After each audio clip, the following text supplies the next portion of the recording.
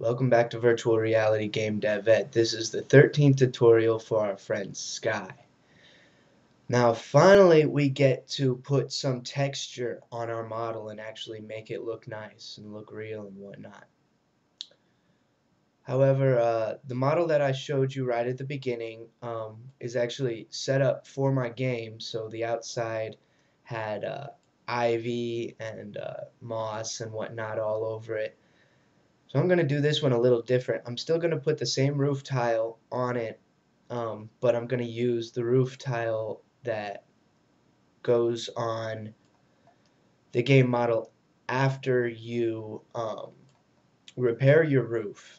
And so it's not going to have ivy on it. Okay, the very first thing we need to do is talk about UV mapping. Okay, UV mapping is fairly complicated, but really cool. I mentioned UV mapping in the last video, so I'm not going to describe what it is again. I'm just going to show you. Okay, go ahead and come down here and select whichever layer you have only the roof in. Okay, and go ahead and select that object. We only want to select this actually, so just right click on it and then go into edit mode. Go hit tab to jump to edit mode, and then we just want to make sure all these faces are selected. They're just planes, so you can press A to select all. Now how we want to do this, we actually want to UV map it so it looks like the tile is coming down from the front or whichever side we're looking at that time. So how we want to do this is go ahead and press 1 on your number pad to put yourself in the front view, and then only select those two front planes. Yes, we only want to, not, you don't want to select the whole thing at once. At first I was thinking about going ahead and trying to UV map it from the top, but that's not how I did this. You want to only select the front planes. So press 1 and put yourself in the front view. Okay. Come down here to mesh. Under UV unwrap, you should see, actually before we do that, one thing we want to do, go ahead and close this, and over here at the side, down here, come down to this little option and pull it over. Okay, we're going to need a second screen to work with here. Pull this over a little bit if you need to. And in this screen, come up to UV image editor. Okay, now the first thing we want to do, we want to put our UV map in this area. Okay, so now that we're in our front view and we only have these two selected, come down under mesh, under UV unwrap, and say project from view.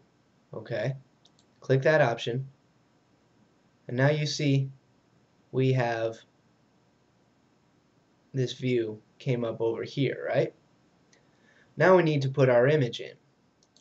So go ahead and click new image. Oh, click open image, excuse me. If you don't have any images, if you don't have any textures, I'm going to put a caption up here linking to our tutorial introducing Filter Forge, which is one of the best programs that I've ever seen for making textures and whatnot. So that's what you that's where all of my textures are made from. Find your textures. Mine happen to be in my Unity folder. Under Acquired Assets, I have a textures folder here. I have all kinds of images. I have a lot of textures. I'm looking for roof tile no ivy.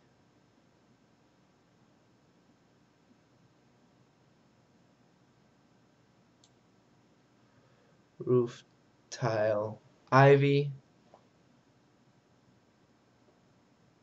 Roof tile no ivy. This is the one we want. Let's go ahead and double click that and it'll open it right up. Now the first thing we see is it's not right. We want to zoom back out of here a little bit and then see, now that click over in this view, the first thing we want to do is actually scale this little UV map that we just made for the front of our house up quite a bit so these tiles look realistic here, right? So scale by pressing S and then just drag it out and pick a nice position. I want about 6, 7, 8 rows of tile there, right? Go ahead and click to select. Doesn't matter if it actually matches over the image at all. The UV map will automatically set that texture to this image. You see how that worked? Now if I come over here and unselect it, I can see I have something started. Okay, now I think it's a little high. I think my things are a little long on top, not wide enough. So I'm actually going to press 1 again to get back into my front view. Right click on these two faces again and you see they automatically popped right back up. I actually want to change the shape of this a little bit. So I want to hit S again and you see right down here I have I'm working with the X and Z axis, so you don't want it flipped.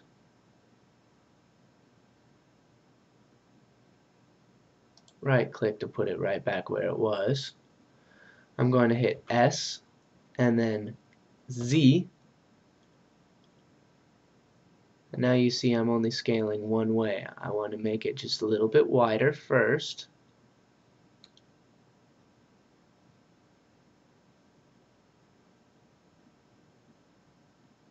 Left click to place it there, and now let's look at it and see what we look like. Yeah, that's not quite right yet. So go ahead and S, and this time I want to go out a little bit on the Z axis. Go the other way. Make it a little bit wider first.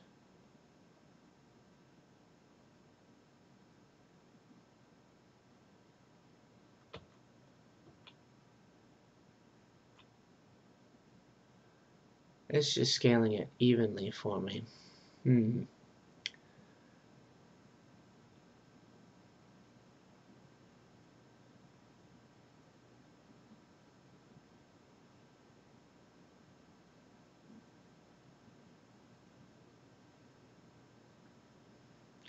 Oh, you know what? Down here it says scale S and Y, or X and Y down here. So what I'm going to want to do is use one of the X and Y buttons. So I'm going to first click Y and make it a little shorter. Okay, that looks about right. Left click. Move it around. How's it look? Yeah, that looks about right. It's about good. Okay. Let's go ahead and A to deselect and check it out. Let's hit Tab to go back into object mode, A to deselect, and check it out. Yeah, that looks pretty good. Nice.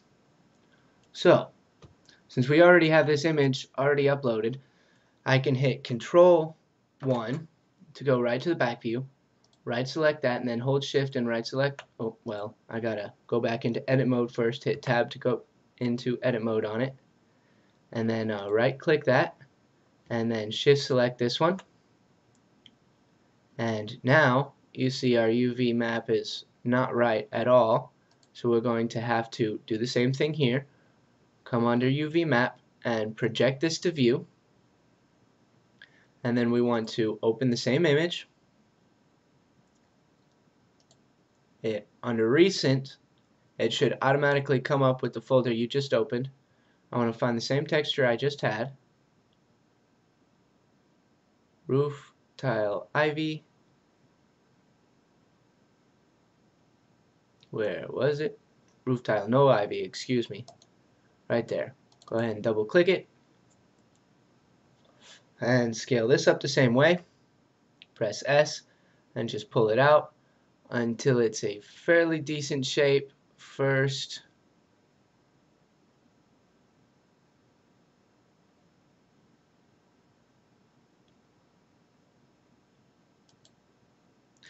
And go ahead and pull this out because I actually want to make sure this is kind of lined up right. Okay, so the next thing I want to do, come back over, move your mouse back over to this menu, press S again, and I scaled it out on the y-axis, so let's do that again. First we need to make it a little shorter, so it's about the same as the other one.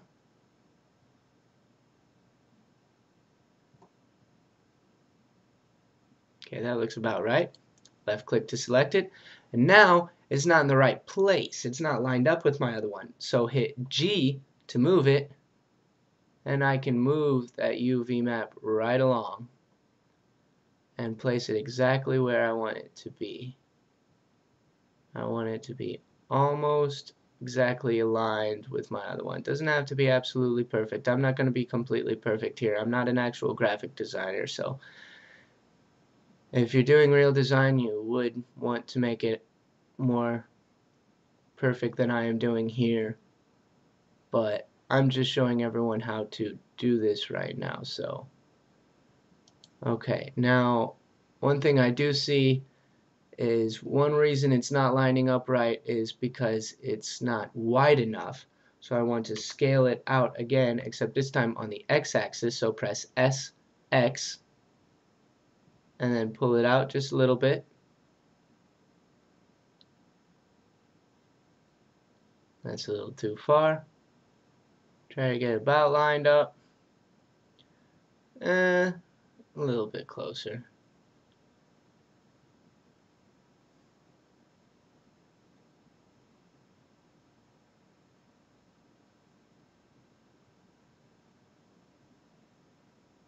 That's good enough for me. No, maybe just a little closer. Yeah, that looks right. Left click that. And now we need to move it over just a little bit more. So over here, hit G again and move it into the right position. And that's close enough. Left click to select to set it there. And now let's go ahead and jump back out to object mode. So hit, well, first unselect it, then hit tab to jump back out to object mode, and check that out. Isn't that nice? Okay, now I am just about out of time for this video, so I'll come right back. We'll do the other parts of the roof and we will continue from there. I will see you soon.